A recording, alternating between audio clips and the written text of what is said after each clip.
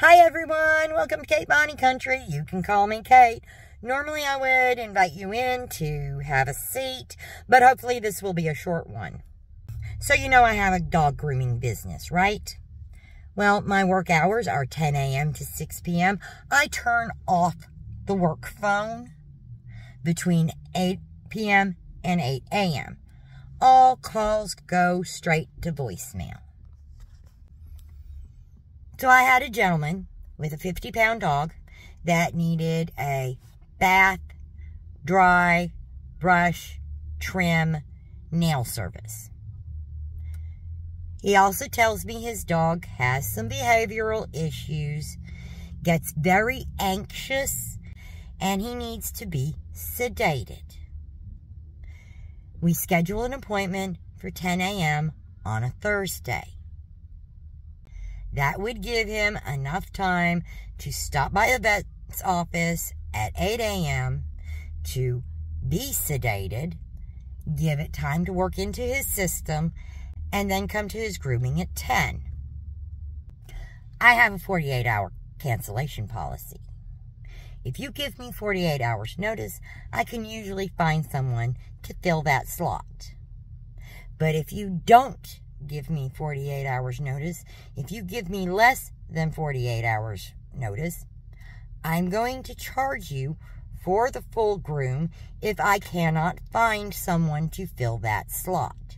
This is my policy. All of my clients are given this policy. I email this policy to all of my clients at the time they book the appointment.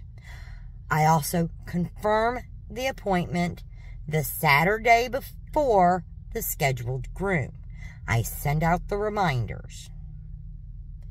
On Sunday, I get a message that his work schedule changed and he will not be able to bring his dog at the appointed time. Okay, not a problem. You've given me sufficient notice. I should be able to find someone to fill that space. I wasn't able to find somebody to fill that space, so I groomed my Tamir instead. Still, he gave me proper notice. I did not charge him for the $60 that I lost that day, and we were able to reschedule. At first, he wanted to do it exactly a week later. I explained to him that that day is completely booked. He's like, well, I could be there by 5:30. I close at 6. If you want me to groom after hours, I will be happy to, but I am going to charge you overtime. I am going to charge you 1.5 times the normal rate. I explained to him in order to do that, I will have to charge $90 since I am starting the appointment a half hour before close and it will end an hour after I close. I'm charging time and a half overtime just like anyone else. He says it's too much. I say, okay, my next available appointment is on a Wednesday, almost 2 weeks later, at 2 p.m. He says, okay, I'll take it. I send out my reminders on the Saturday before. I don't hear from him. I go about my business. I go about my business on Monday. I go about my business on Tuesday. Wednesday rolls around. I have a little part-time job and I need to do some stuff there before I start my day. So I get up at 6:30. I check my email. There's no message. I get myself together. I go do the other job. I finish it around 9 a.m. That's when I turn on my work phone and I check my messages. There's a voicemail, 7:30 a.m. I'm not going to be able to bring him today. He doesn't want to walk on the leash. 6.5 hours before your appointment, You're calling me to tell me that your dog doesn't want to walk on a leash, so you're not going to be able to bring him? What? Okay, so I call him back and I ask him what the problem is. He says the dog doesn't want to walk on a leash. He's being stubborn today. So I politely remind him of my 48-hour cancellation policy and explain to him that I will have to invoice him for the full $60 groom, that he must pay that invoice in full before I will reschedule him for a third time, and he must prepay for all of his grooming in the future. The man went ballistic.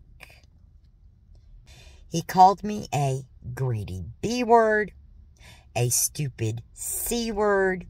He said he thought I was so nice. But no, I'm not. I'm just like every greedy, explicative groomer out there. He said this is no way to start a business, and he will make sure to tell all of his friends that I am a horrible, explicative person, and that they should not use me. This man cost me $120. That is my water bill and garbage pickup for 2 months. That is 2/3 of my monthly electricity bill.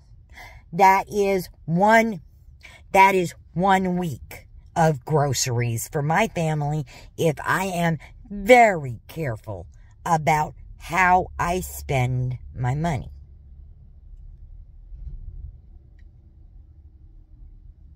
That man took food out of my mouth because he could not respect my time. What does he think? What is wrong with people? Do you think I'm being unreasonable? Is it unreasonable to expect people to respect my time? I try to respect their time. If I make an appointment with someone, I'm going to show up. If I'm getting my hair cut, I'm showing up on time. If I can't show up, I'm going to give them plenty of notice to find someone else. Yes, emergencies happen. I can waive that fee if there is an emergency. If your dog is sick, I will absolutely waive that fee. If your dog is vomiting or has diarrhea, absolutely cancel on me. Call me up and tell me. I will waive that fee because I don't want a sick dog coming into my shop bringing those germs with it where I have to disinfect every square inch before grooming another client. That's reasonable. That's an emergency. If a family member passes away or somebody needs to go to the hospital, I will be a compassionate person and waive that fee. I understand that emergencies happen.